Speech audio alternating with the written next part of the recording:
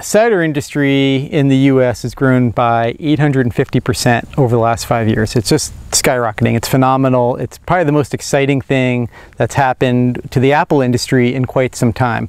So now we have a lot of questions on the research side. What are the best apples to grow for cider? How do we grow them? What's the best way to harvest, or what's the best time to harvest an apple for cider? Is it the same or is it different than what we would want to do for a culinary apple? When we were looking at strains of certain varieties, for instance Gala, we grow a good number of Gala, and we went to a Twilight Fruit Growers meeting that's hosted by Virginia Tech's Extension, and we were able to visit other farms that were growing a number of those different strains so that we could actually see and taste and look at them and hear from people who had done the research, and also farmers who were growing them commercially.